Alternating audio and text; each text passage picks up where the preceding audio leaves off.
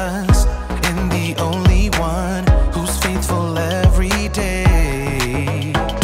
In the darkest night, you are by my side. I'm never alone because I know I can always trust you.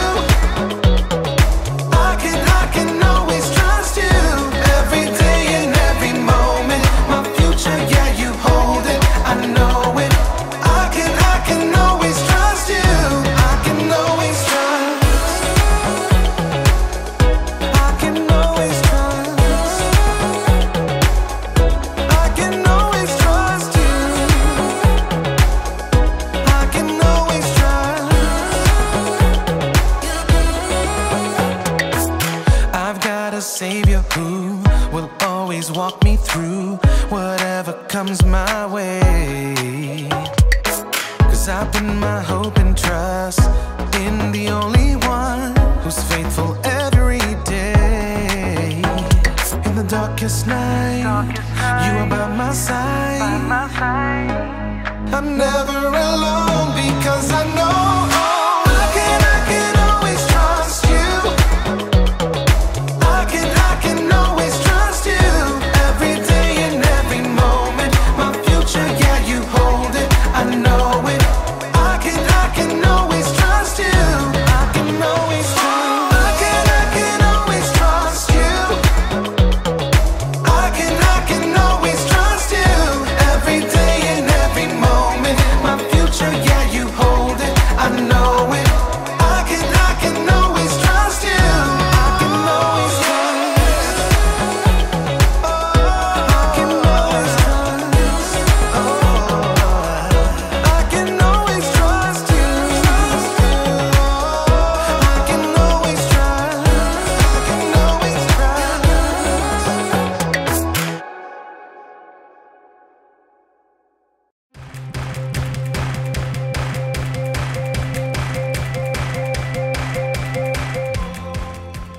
Hey everybody! My name's Erica, and I'm here to talk to you about contentment. Contentment is learning to be okay with what you have. And I mean, whatever you have. Let's take bicycles, for instance. You can be content if you have the best bicycle in the world. Like this one. This is top of the line. You could climb a mountain with this bike, and if you get tired of pedaling, it's got a motor that kicks in that helps you keep moving. Or maybe you have a bike like this. You can be content with an old used bike that's been around the block a few times. It may not shine like a brand new bike, but it gets the job done. But here's something that will really surprise you. That's right. You can be content with having no bike at all. It's true! Not everyone in the world has a bike, and lots of those people are quite content without one. In fact, you can be content even if all you have is a box of bike parts. I mean, there's so many uses for a box of bike parts, right? I'm big and you're small. Hey, big guy, are you gearing up for a fight?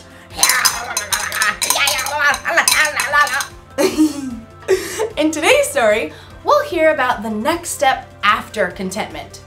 I think you'll get a real kick out of this story.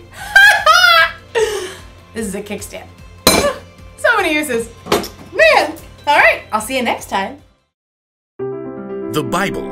It's 66 books of history, stories, letters, and poetry that fit together to form God's one big story. The epic adventure of how He created us and loves us so much that He made a way to rescue us. As we travel through the Bible, from Genesis to Revelation, we discover people who met God and found their lives changed forever. Now, for an amazing story, inspired by the book of 2 Corinthians, chapter 8, verses 1 through 5. As Sarah entered the cafeteria, bagged lunch in hand, Grace waved her over. Hey, Sarah. We figured out the service project thing. Sarah slid into the seat beside Grace, across from Cassie and Rochelle. All three of them sported expensive salon haircuts and manicures. Sarah tried to smooth down her own frizzy hair. She was glad that St. Joseph's School requires uniforms, because at least her clothes looked like what everyone else was wearing. Oh, right. The project for social studies? Miss Moss had required that individual groups find a service project to do during the holiday season. I looked through Miss Moss's list. This one's perfect. Grace showed her tablet screen to Sarah. Helping a refugee family? That's a great idea. Yeah, we can just buy them stuff from this list and send it to their new home. Where is the... Sarah looked at the table again, trying to decipher the name on the page. Where is the KMB family living? Somewhere over on the east side, like Grove or some place with those rundown houses. Sarah swallowed hard. She lived on the east side when she'd moved in with her grandma. It was only because of a scholarship that she was able to attend St. Joseph's School. It says here the family needs 3 sets of sheets. Oh, I know! You've seen those ads for tufted owl sheets? They're supposed to be the best. Sarah's eyes widened. Aren't those sheets like $200? That's cool. My dad will give me the money. They need dishes. I'll order a full set from Macy's. My mom has a platinum card there. I'll get them a TV. Perfect way to learn English, right? Enter a credit card number and boom, service project done. The girls turned to Sarah, who avoided their eyes by staring at the list of needs on the tablet. Hey Sarah, what are you gonna send? They need winter coats. I saw these awesome tailored down jackets on sale for like $125. I don't know. I'll text you all later. That evening at dinner, Sarah barely touched her spaghetti. Grandma peered across the table, her eyes bright under her wiry white hair. Now, what's wrong, Sarah? Oh, it's this service project I have to do for school. We're supposed to help this refugee family that's moving into a house over on the Grove. The Kayembes. That sounds like a lovely idea. Yeah, but everyone else is ordering stuff for them. Expensive sheets and TVs and things. The only money I have right now is for bus fare. What am I gonna give? You don't have to have a lot to give a lot. You didn't answer my question. Grandma smiled and reached for the worn Bible that always sat on the kitchen table. No, but St. Paul will. Sarah knew that once Grandma got a scripture passage stuck in her mind, there was no stopping her from reading it. Okay, fine. I'm listening. Let's see. It's right here in 2 Corinthians. Paul was writing to a group of churches. We want you to know about the grace that God has given to the churches in Macedonia. They have suffered a great deal, but in their suffering, their joy was more than full. Even though they were very poor, they gave very freely. In fact, they gave even more than they could. Completely on their own, they begged us for the chance to share in serving the Lord's people in that way. But that's still talking about money. The churches gave money. Listen with your heart. They gave from what they had, and they did it with joy. Well, what I have is not money. But you've got other things. Okay, I'm good at baking. I know how to use the bus and get around. I have time, I guess. Grandma beamed and her face crinkled. All good things. Reluctantly, Sarah smiled back. Okay, I'll make a list. Next morning, Sarah's friends crowded around her locker. Hey, have you decided what you're gonna buy? Well, I thought maybe the Kayembe family needs more than just stuff. Like how? Maybe they need help. You know, like finding the library, figuring out the bus system. Yeah, I don't know anything about that. But I do. And I Googled and found a number for their caseworker. And she said we could help the Kayembes decorate their new home for Christmas. Oh, that's a really cool idea. I found this awesome video that shows how to make Christmas ornaments from salt dough that you shape and bake and paint. You all could come to my place and help. Sure, that'd be great. I mean, it's a tiny apartment kitchen and all. You tell us what to do, we'll do it. Sarah breathed a sigh of relief. Maybe she couldn't send $200 sheets, but she could use her time and creativity, and even her grandma's tiny kitchen, to help welcome a new family to her neighborhood.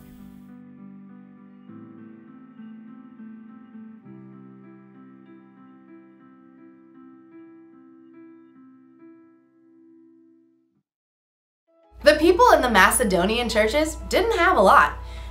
And yet somehow they were okay with that. They were content. And it was that contentment that made them want to share their time, talents, and resources with others. You see, when you learn how to be content, it makes you really see all the good things you have. You learn to be thankful for what you've been given, and the more thankful you are, the more likely you'll want to share what you have with someone else. Like, maybe I could share these bicycle parts. You know, I'll bet there's a bike somewhere that's falling over somewhere because they need a kickstand. I could give this to that bike. Or someone might need, to replace their chain because theirs is old and rusted or broken. Let's see. These might even help someone hold onto their handlebars a little bit tighter. I could give all these parts away and help a lot of people. You know, we all have something we can give. Maybe you don't have a lot, but you've got something. You may have money or stuff, or you may have strength to help your family around the house with chores. You may have talent to make people happy, or you can have time to spend with people who don't want to be alone. Honestly, you'll truly start to see what you have to give when you learn how to be content. The Apostle Paul wrote that he learned to be content through the power of Christ, who gave him strength. When you put your trust in Jesus, he can give you that strength too. The one thing to remember today is this: you can always use what you have to help someone else. So think about all you have to give and be thankful. Don't forget what I've spoke in. Get it? This is a spoke. See you around, because it's a wheel.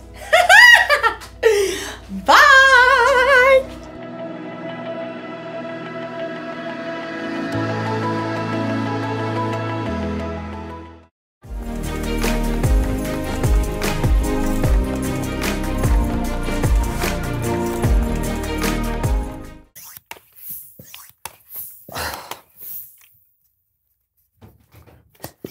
Come on.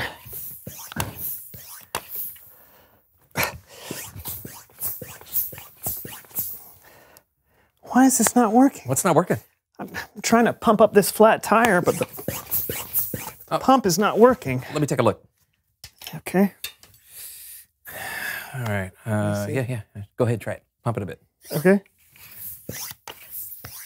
Yeah, it's not working. Oh! You know what? Maybe you'd have to flip down this little doohickey right here. Oh. Yeah. Try it now. Okay. A little faster. Is it working? Keep going. Now? Yeah.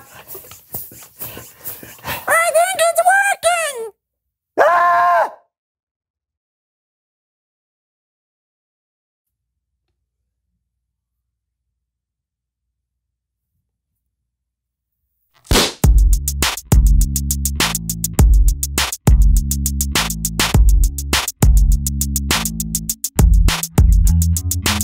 Hey!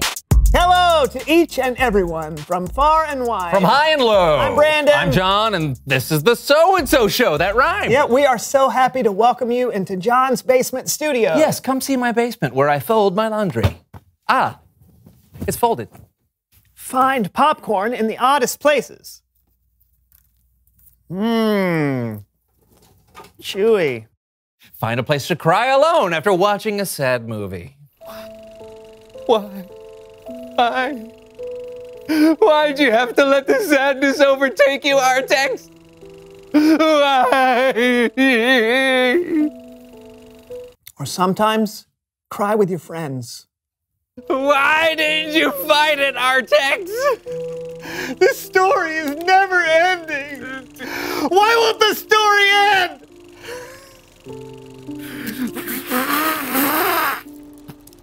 It's so sad. So very sad.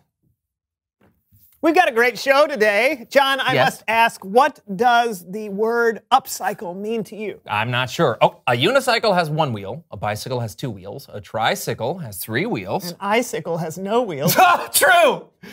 But an upcycle, is it a bicycle you ride up? Nope. Hey, you know what recycling is, right? Reduce, reuse, recycle. Yes, but instead of recycling or throwing something away, upcycling means you can make something into something new or better. Okay, upcycle. Okay, that makes a lot more sense. Okay. Okay, where do you keep your recycling? Right here. Oh, good. Well, let's dump it out. Awesome. Okay. Oh, good. Perfect. All right. It's in here somewhere. Yeah, it's great. Now let's upcycle this stuff. Let's make something better. Do you have what do you want to? Self-propelled cars. Okay. We'll make self-propelled cars and then we'll race them. Oh, it sounds fun. Let's montage. Woo! Oh.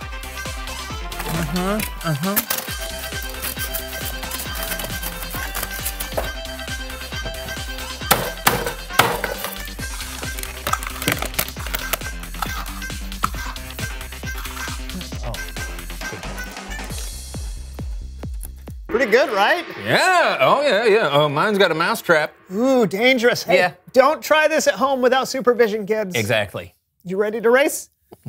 Sure. See you on the track. What? Oh. Gentlemen, start your engine. I am so confused. On your mark. Get set. Go! Whoa!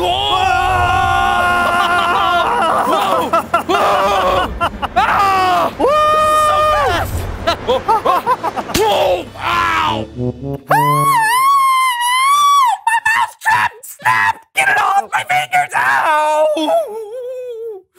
Ow! Looks like I won. Upcycling is fun. Yeah, fun. It's Bible story time with Kellen.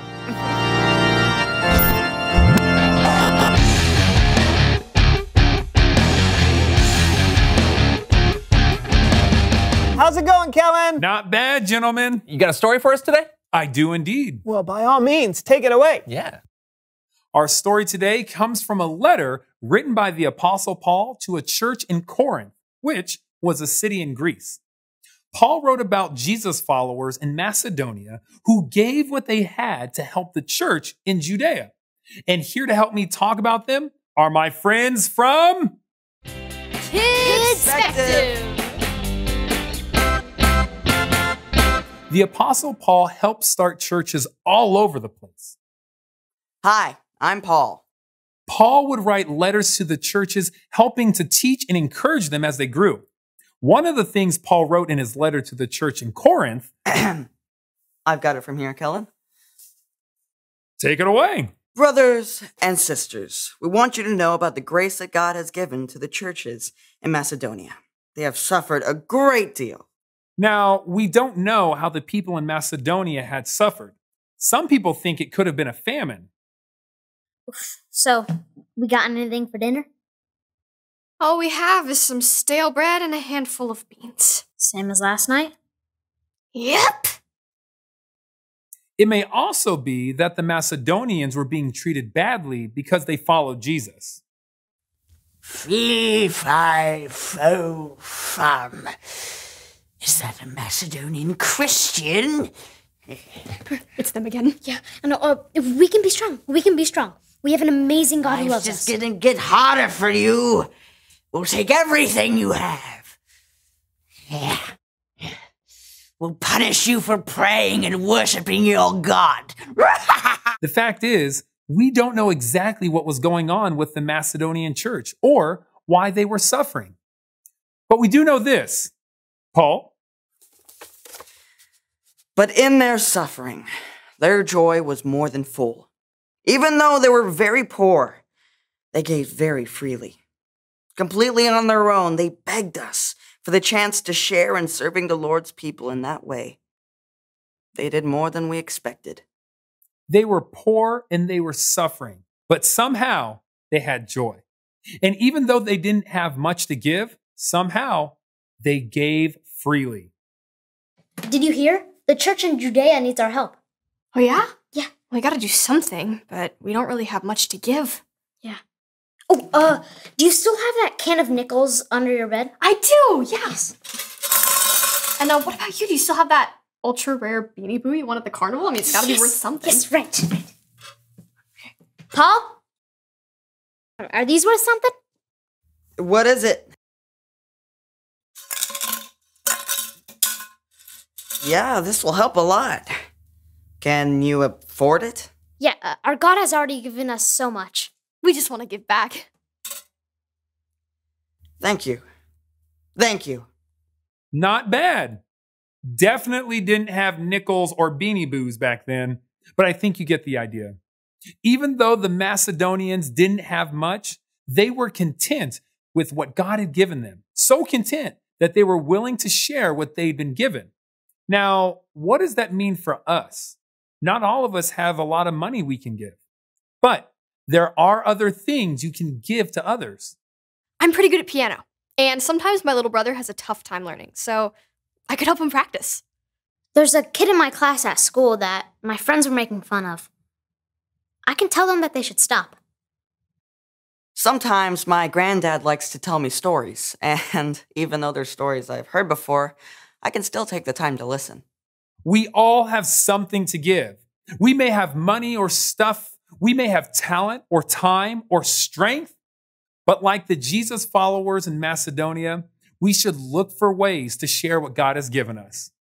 Thanks for helping tell the story, everyone. Amazing. Okay, anytime. Later, Kellen. Of course, see you later. See you later. Wow, so good. Yeah, didn't the kids do a great job? Yeah, and that was a great story too, Kellen. Absolutely. You know, it's crazy that even though they didn't have a lot, they gave. Mm-hmm. Yeah, it's funny.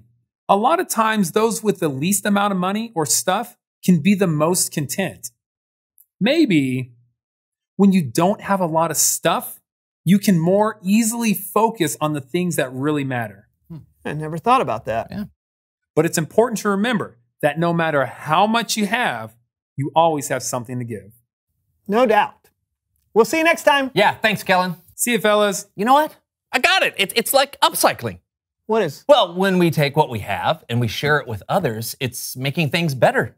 Upcycling. Hey, good point. Yeah, it happens occasionally. Reveal the question. How can you use what you have to help others? Yeah, you've already heard some ideas from Kidspective, but why don't you think up some others? And remember, it doesn't have to involve money. No, it can be time. Or your talents. Your creativity. Or your courage. Wait, we're giving them too many ideas. Oh, right. You answer the question. How can you use what you have to help others? And we'll see you next time on the So-and-So Show. See ya. Laundry. Why doesn't it work when I do it? Yeah.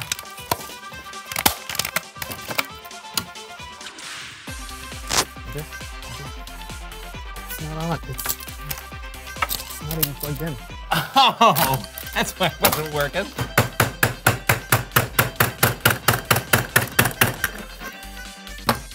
I just needed it dulled.